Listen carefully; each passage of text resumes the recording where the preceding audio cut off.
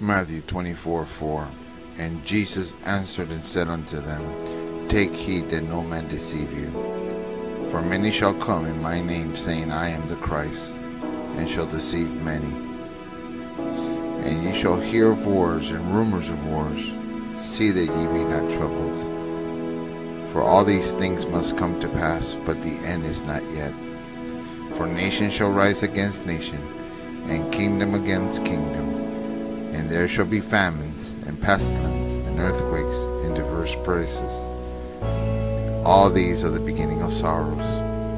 Then shall they deliver you up to be afflicted, and shall kill you, and ye shall be hated of all nations for my name's sake. And then shall many be offended, and shall betray one another, and shall hate one another. And many false prophets shall rise, and shall deceive many. And because iniquity shall abound, the love of many shall wax cold. But he that shall endure to the end, the same shall be saved. And the devil, who deceived them, was thrown into the lake of burning sulphur, where the beast and the false prophet have been thrown. They will be tormented day and night, forever and ever. Anyone whose name was not found written in the book of life was thrown into the lake of fire.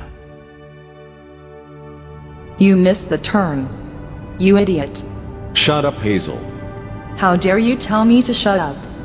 That's emotional abuse, Henry. Don't start that again. Marrying you was the biggest mistake of my life. You male chauvinist pig. Zip it so I can think. Henry, look out.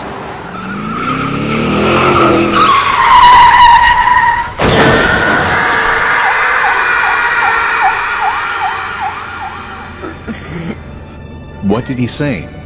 He said, get a priest. Did he make a good confession, Father?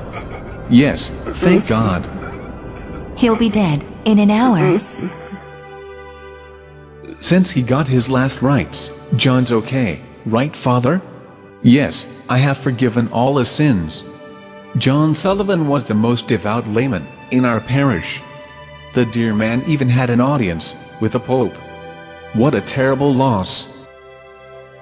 You're going to face the Lord, John. I hope I've been good enough to make it. That was your big mistake. All his life, John Sullivan faithfully served Holy Mother, the Church. After a stay in purgatory, our beloved John will enjoy the bliss of heaven, thanks to all the prayers and masses said for him. But John's name wasn't in the book of life, so he heard these terrible words. Depart from me, ye cursed, into everlasting fire, prepared for the devil and his angels. No, wait. You can't do this. It's unfair. Please, Lord, listen to all the wonderful things I did. Speak, John, I am listening. I spent my whole life doing good works. My word says, for by grace are ye saved through faith, and that not of yourselves. It is the gift of God, not of works, lest any man should boast. But I prayed to the Blessed Virgin, just like the Pope does. That's idolatry, John, and no idolater shall enter heaven. Thou shalt have no other gods before me. Thou shalt not make unto thee any graven image. Thou shalt not bow down thyself to them, nor serve them. For I, the Lord thy God, am a jealous God. O Lord, I'm sick. Maybe this will help. I was an altar boy and attended Mass twice a week. John, where do you find the Mass in Scripture? It doesn't exist. But Lord, the Mass is the unbloody, ongoing sacrifice at Calvary. That's a lie. The sacrifice was completed on the cross when I cried, "It is finished." But this man, after he had offered one sacrifice for sins forever, sat down on the right hand of God. But Lord, I know my baptism cleansed me of original sin. Right? Wrong, John. Only the blood I shed on Calvary can cleanse sin. And the blood of Jesus Christ his Son cleanseth us from all sin. but I thought being baptized as a baby made me a Christian. I never said that. You should have believed my word, instead of your catechism. They lied about that, too. But Lord, I confessed my sins to Father Damien, and he forgave me. He couldn't do that, John. No man has the power to forgive sins. I am the only one who can forgive sins. Why doth this man thus speak blasphemies? Who can forgive sins but God only?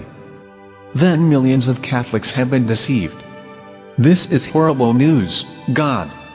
Why didn't you warn me? I did. My servant, who loved Roman Catholics, gave you a tract that warned you about your false religion. I wanted you to know that your sins could be forgiven and you could be assured of heaven. This is hate literature. How dare you attack my church? But those are God's words. Baloney. I believe my priest, not this junk. Here's what that tract would have told you, John.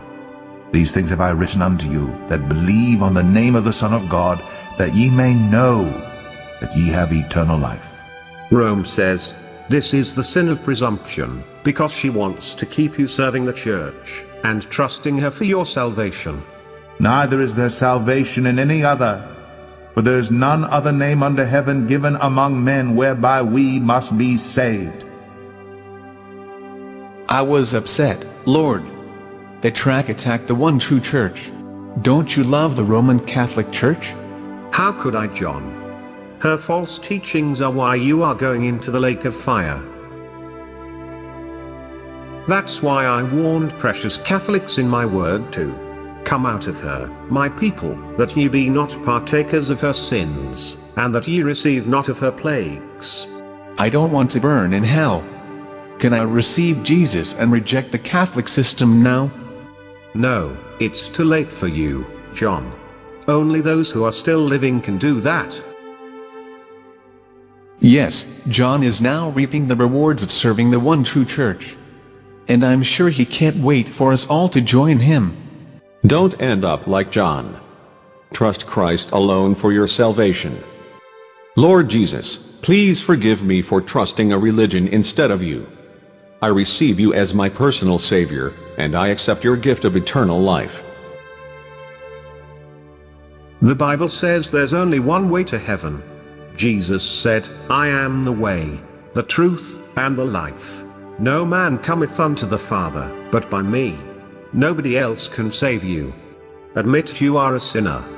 Be willing to turn from sin. Repent. Believe that Jesus Christ died for you, was buried, and rose from the dead. Through prayer, invite Jesus into your heart to become your personal Savior. What to pray? Dear God, thank you for showing me what you think about Catholicism. I also reject it. I accept Christ's sacrifice as perfect and complete. Please forgive me in Jesus' name. I invite Jesus Christ to come into my life and I place my trust in Him alone for my salvation. Thank you for giving me eternal life right now. If you just accepted Jesus Christ as your own personal Savior, read your King James Version Bible every day to get to know Jesus Christ better. Pray to God every day, in your own words. Be baptized, worship, fellowship, and serve with other Christians in a church where Christ is preached and the Bible is the final authority. Tell others about Jesus Christ.